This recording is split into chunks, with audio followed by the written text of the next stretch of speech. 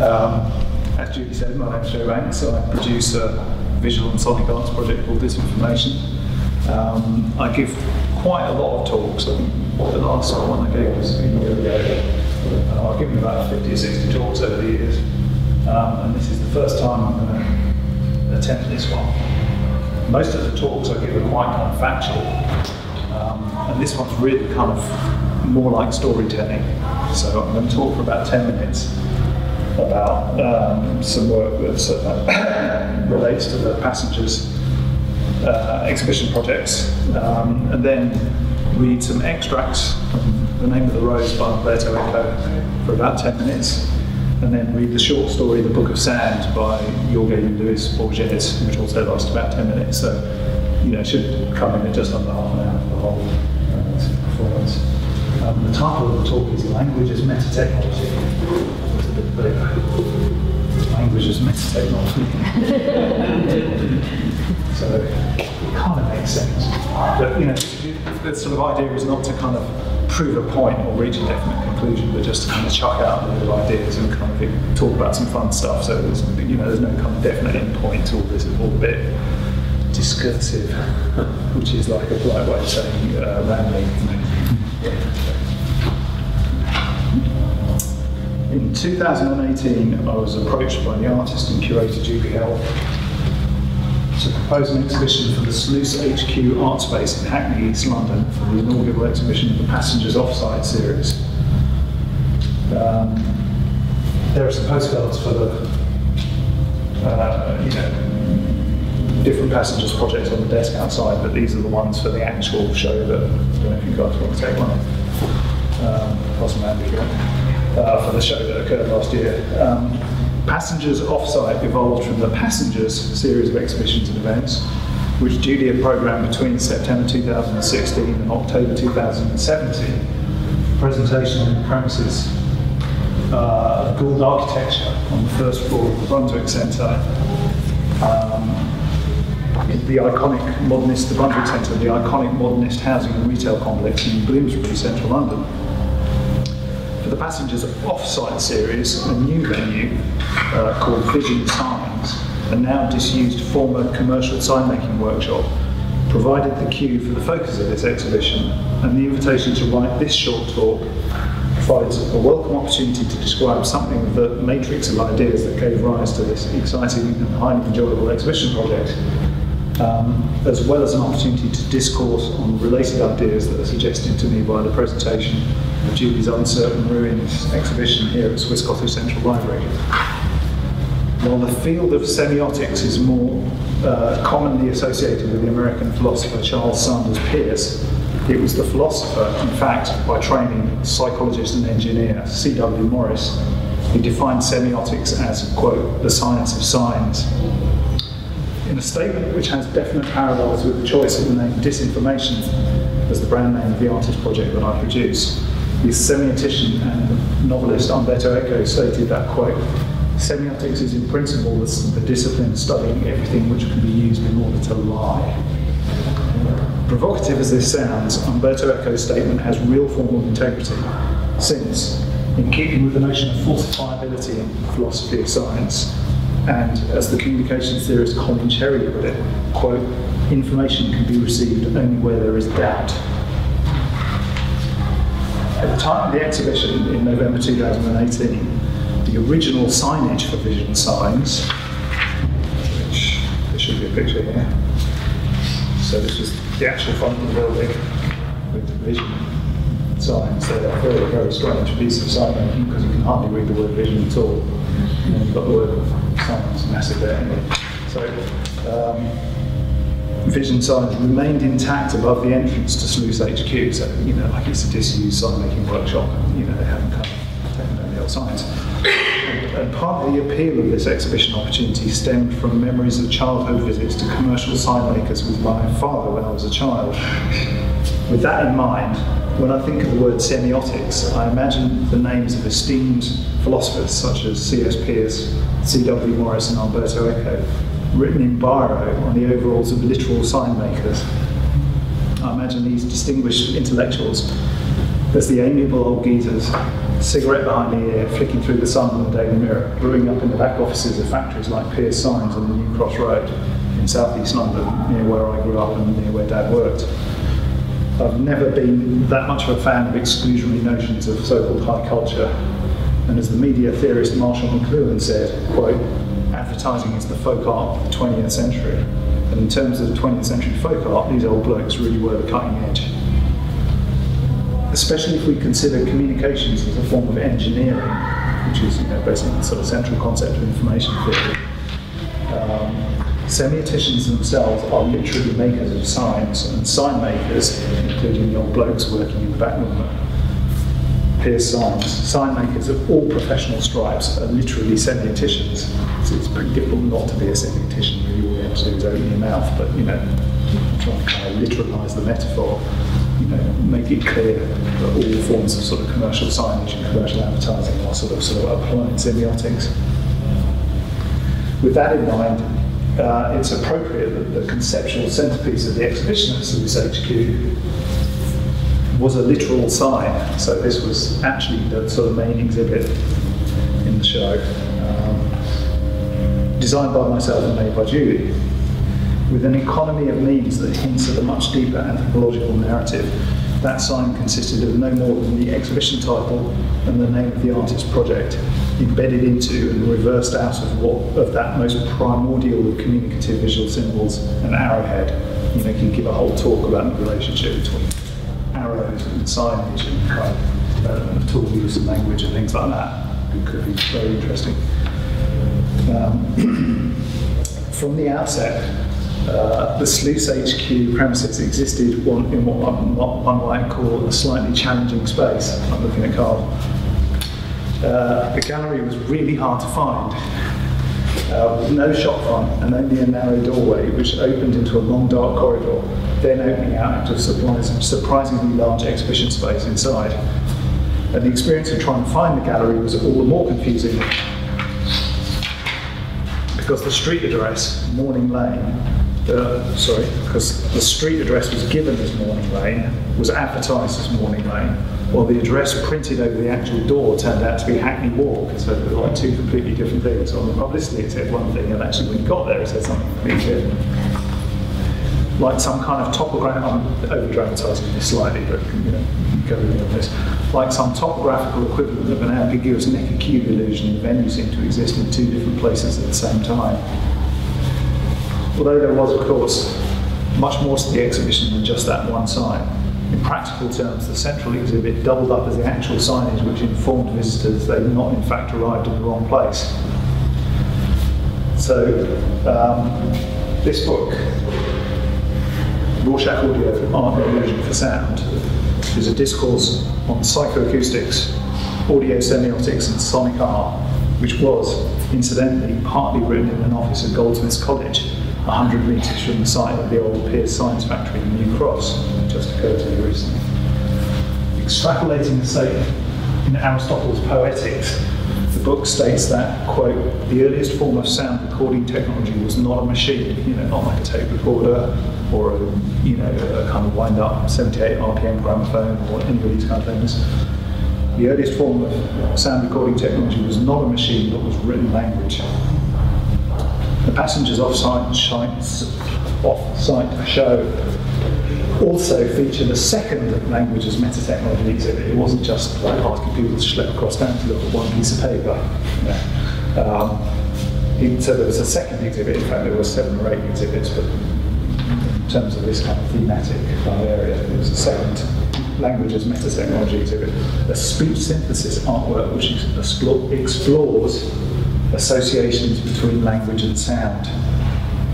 This language as meta-technology sound installation was conceived to an extent as a stylistic parody of the film Images of the World and the Inscription of War, a really fantastic film by the artist Harry Farocki. The sound installation uses cutting-edge commercial voice synthesis technology and long, classically galleristic silences, the latter to frame the former's uncannily plausible synthetic articulations, aphoristic statements, all quoted from disinformation projects and research. The speech synthesis installation played on rotation throughout the installation to talking to exhibition visitors in a crystal clear, it will be crystal clear if it actually works, in a crystal clear and precisely enunciated female voice with a strong regional accent.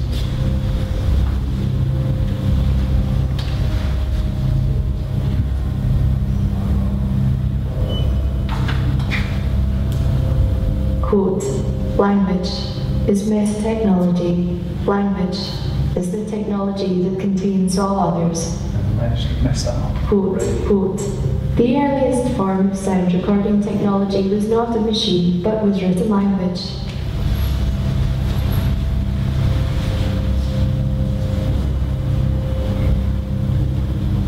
Quote, language is meta-technology. Language is the technology that contains all others.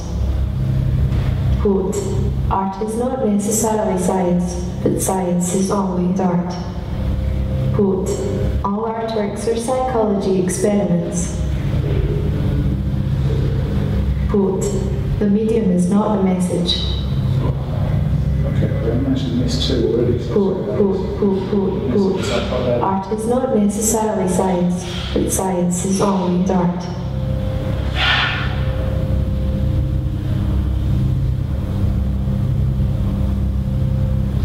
Quote, all literature and poetry are forms of sonic art.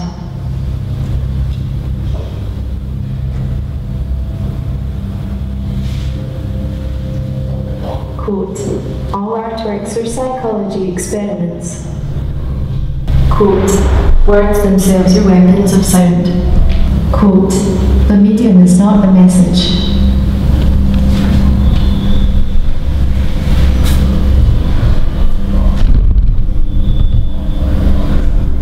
Quote, speech itself is an art form. Speech itself is an art form. Okay. Although the Rorschach audio book goes on to explore a number of other subject areas, the initial focus of that book is, slightly paradoxically, but there's a reason for that, is that the focus is on debunking of belief in so-called electronic voice phenomena. True believers, so to speak, in so-called EVP, believe that it's literally possible to make audio recordings of the voices of actual ghosts, and I'll give a whole talk about the kind of psychology of this sort of belief system, which I'm not going to give right now, but that's pretty much what the book's about. The language's meta-technology aspect came out as a sort of unintended side effect of that research project. Without going into detail about this surprisingly complex and interesting belief system, and bearing in mind that the earliest form of sound recording technology was written language, one paradox is that a genuinely reliable way to at least partially reproduce the voices of dead people is, of course, to open and read books. If you want to hear the voices of the deceased talking to you personally, then visit a library. Language is the technology that contains all others, and as the architect and town planner Le Corbusier said, quote, a house is a machine for living. By extension, libraries are the technologies for organising language. The intersection between architecture and language physically manifests in the form of the library. The library is a machine for organising knowledge. As described in the publicity material for June's Uncertain Ruins exhibition, the exterior of Swiss Cottage Library, designed as it was between 1962 and 64 by Sir Basil Spence, is decorated with, quote, vertical fins made of finely polished concrete with Portland stone aggregate, which fan out like the pages of a book to give the impression that when visiting the library, quote, one is entering the interior space of a book. In marked contrast, writing from the imaginary points of view of a 14th century Franciscan monk, William, and a Benedictine novice, Enter, Umberto Eco described in his novel The Name of the Rose the classificatory technology that allowed the librarians to structure, organise and physically navigate their store of written knowledge. The older, more rationalist Franciscan described how, quote, the library was built by a human mind that thought in mathematical terms, because without mathematics you can't build labyrinths. Therefore, we must compare our mathematical propositions with the propositions of the builder, and from this comparison, science can be produced. The younger, more impressionable Benedictine described impressions which do more justice to what one might call the inner space of the library. Quote, for these men devoted to writing, the library was at once a celestial Jerusalem and an underground world on the border between terra incognito and Hades. So, As regards these more fantastical aspects of the atmosphere and the adventure of libraries and their architecture, and the experience of their architecture, in a moment I'll read 4 short extracts from the novel The Name of the Rose, in which Jorge Borges, or Jorge, I suppose, Borges, the blind chief librarian of the Benedictine monastery in northern Italy, presides over an architecturally ordered and literal labyrinth of science, an ecclesiastical library configured as a monstrous and poisonous architectural puzzle box. In the following extracts, the monks, William and Adso, break into Jorge's library and explore by lamplight, decoding a quote, a place of forbidden knowledge, guarded by many and most cunning devices in which, quote, knowledge is used to conceal rather than to enlighten. The library built to confuse, read, to conjure deceptive and ghostly visual and audio illusions. Then, to conclude, I'll read the entire but short story of the Book of Sand by the real poet and blind former chief librarian of Argentina, Jorge Borges, same person. The Book of Sand imagines what might happen if a retired librarian happened upon a book which at least appeared to have the potential to contain blue knowledge.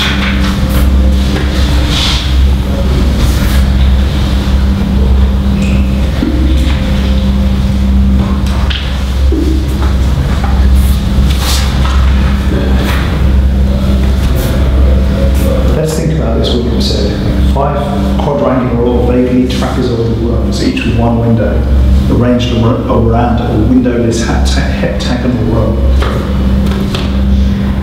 to which the nearby stairway leads. It seems elementary to me. We're in the East Tower.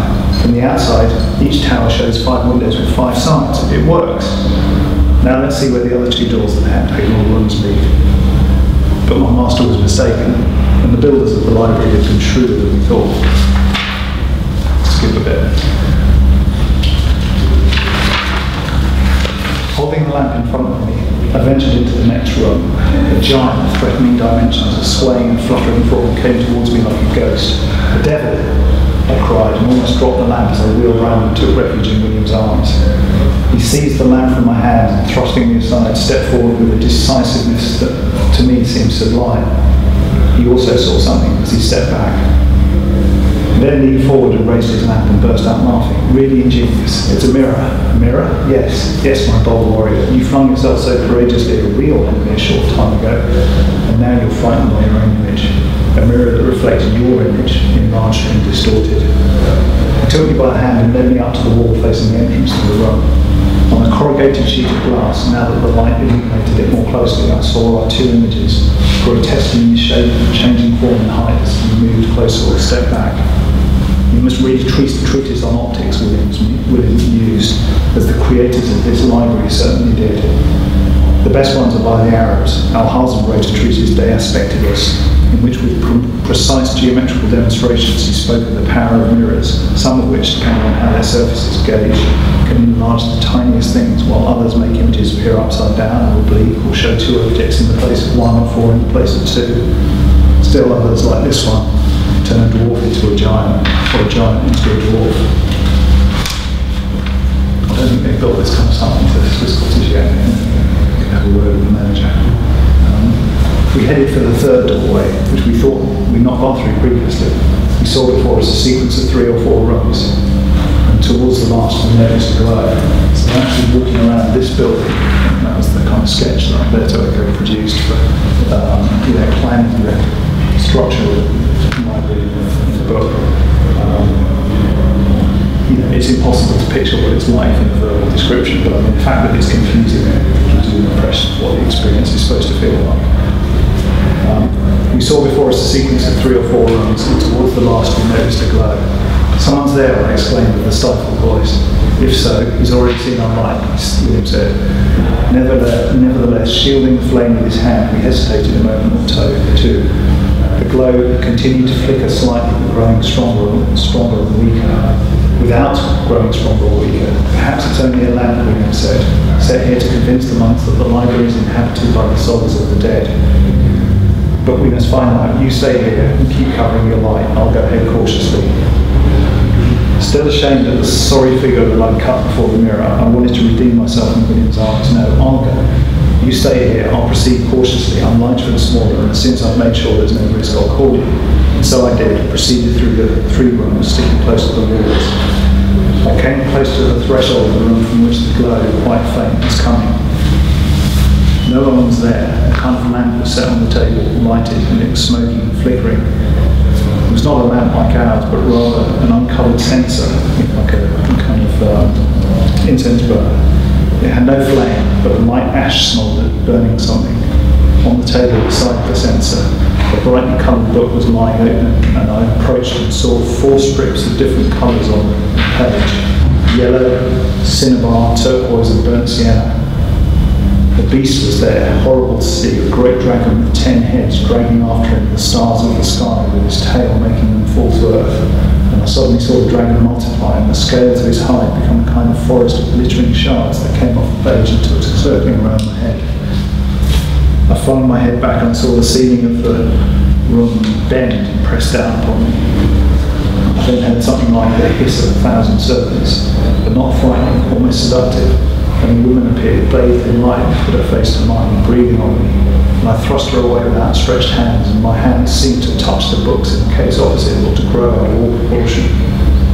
I no longer realised where I was, where the earth was and where the sky. In the centre of the room I saw Berenger, a character from earlier in the book, staring at me with a hateful smile, oozing lust. I covered my face with my hands. My hands seemed like claws of toads, slimy and red. I cried out bitterly. There was an acid taste in my mouth, and I plunged into infinite darkness. I woke again after a time. I thought with centuries hearing blows pounding on my head. I was stretched out on the floor, and William was slapping me. "Come on, Enzo," William said, whispering to me. "There's nothing. Everything," I said, still delirious. "Over there, a beast." "No beast."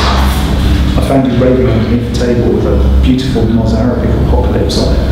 Opened at the page of the Mulia Amicta Sole, the woman of the apocalypse, or the woman clothed by the sun, confronting the Mulia Amicta Sole, confronting the dragon. But I realised from the door that you'd inhaled from the odour that you'd inhaled something dangerous, and I carried you away immediately. My head also ached. You saw nothing. The fact is that some substances capable of inducing visions were burning there. I recognised the smell, perhaps the same that the old man of the mountain gave to his assassins to breathe before sending them off on their missions. So we've explained the mystery of the visions. Someone puts magic herbs there during the night to convince importunate visitors that the library is guarded by diabolical presences. Confusion. As best as I could recall, I told him of my vision, and William laughed. For half of it you were developing what you glimpsed in the book, and for the other half you let your desires and your own fears speak out. This is the operation of certain herbs set in action. Herbs, mirrors. This place of forbidden knowledge is guarded by many and most cunning devices. Knowledge is used to conceal rather than to enlighten. I don't like it. The perverse mind presides over the holy defence of the library.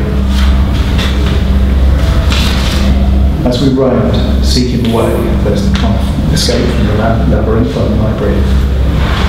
As we roamed, seeking the way out, suddenly in the centre of the room, I felt an invisible hand stroke my cheek with a groan, not human, not animal, echoed, and a wild groan, not human, not animal, echoed in both that room and the next, as if a ghost was from one room to the other. What this is kind of describing in a way is similar to a number of architectural sound installations that have been designed. You know, the library is actually used as a kind of sound installation, stretching actually slightly. I should have been prepared for the library's surprises, but once again I was terrified and leapt backwards. William must have had an experience similar to mine because he was touched on his cheek and held up the light when we looked around. He raised one hand, examined the flame, which now seemed brighter, then moistened a finger and held it in front of him. "It's clear," he said, and showed me 2 points on opposite walls of the man's hide. 2 narrow slits opened there, and if you put your hand to them, you could feel cold air coming from the outside. Putting your ear to them, you could hear a rustling sound, as of a wind blowing outside. The library must, of course, have a ventilation system, William said. Otherwise the atmosphere would be stifling, especially in the summer. Moreover, the slits provide the right amount of humidity so the parchments will not dry out. But the cleverness of the founders did not stop there. Placing the slits at certain angles, they made sure that on windy nights the gusts penetrating from these openings would encounter other gusts and swirl inside the sequence of rungs, producing the sounds that we've heard, which, along with the mirrors and the herbs, increase the fear of the foolhardy who come in here, as we have, without knowing the place well, and we ourselves, for a moment, thought ghosts were breathing on our faces.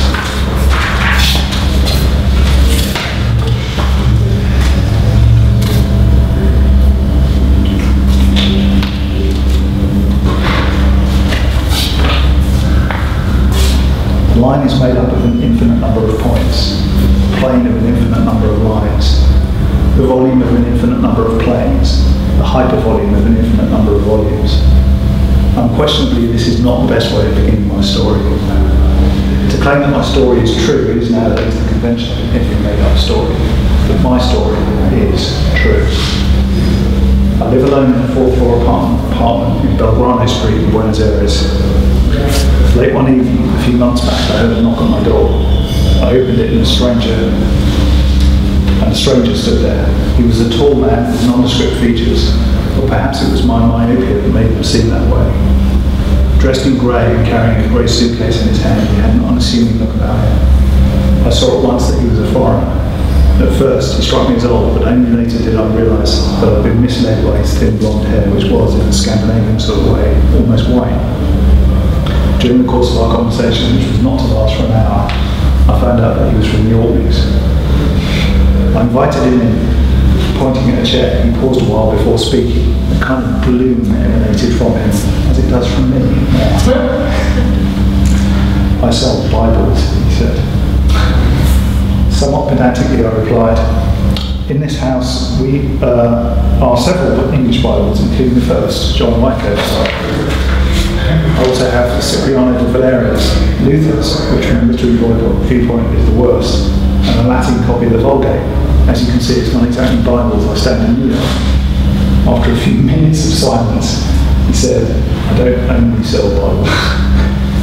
I can show you a holy book that I came across in the outskirts of Bikanar, Rajasthan. It may interest you. He opened the suitcase and laid the book out on the table. It was an octavo volume bound in cloth. There was no doubt that it had passed through many hands. Examining it, I was surprised by the unusual weight. On the spine were the words Holy Writ and below them Bombay. 19th century probably, I remarked. I don't know, he said, I never found out. I opened the book at random. The script was strange. The pages, which were worn and typographically poor, were laid out in double columns as in the Bible. The text was closely printed and it was ordered in versicles. In the upper corners of the pages were Arabic numbers. I noticed on the left-hand page bore the number, let's say, 40,514, but the facing right-hand page, 999. I turned the leaf, it was numbered with 8 digits. It also bore a small illustration like the kind used in dictionaries, an anchor drawn with pen and ink as if by a schoolboy's clumsy hand. It was at this point that the stranger said, look at the illustration closely, you will never see it again. I noted my place and closed the book, and once I reopened it page by page in vain, I looked for the illustration of the anchor. It seems to be a version of the scripture written in some Indian language, is it not? I said, to hide my dismay. No, he replied. Then, as if confiding a secret, he lowered his voice. I acquired the book in a town on the plain in exchange for a handful of rupees and a Bible. Its owner didn't know how to read. I suspect that he saw the book of books as a talisman. He was the lowest caste, a Dalit. Nobody but other untouchables could tread in his shadow without contamination. He told me that this book was called the Book of Sand, because neither the book nor the sand has any beginning or any end. The stranger asked me to find the first page. I laid my left hand on the cover and tried to put my thumb on the flyleaf over the book. It was useless. Every time I tried, a number of pages came between me and the cover and my thumb. It was as if the pages kept growing out of the book. Now find the last page, he said. Again I failed. In a voice that was not mine, I barely managed to stammer, this can't be. Still speaking in a low voice, the stranger said, it can't be, but it is. The number of pages in this book is no more or less than infinite. None is the first page, none is the last. don't know why they're numbered in this arbitrary way, perhaps to suggest that the terms of an infinite series of n1. Then, as if he was thinking aloud, he said, if space is infinite, we may be at any point in space. If time is infinite, we may be at any point in time. His speculations irritated me. They were religious, no doubt, I asked him. I'm Presbyterian, but my conscience is clear. I'm reasonably sure of not having cheated the man when I gave him the word of God in exchange for this devilish book. I assured him that he had nothing to reproach himself for, and I asked if he were just passing through this part of the world. He replied that he planned to return to his country in a few days, and it was then that I learned that he was a Scot from the Orkney Islands. I told him I'd had a great personal affection for Scotland through my love of Stevenson and Hume. You mean Stevenson and Robbie Burns, he corrected. As he said, I don't get that joke, but anyway, I don't know enough about Scottish literature.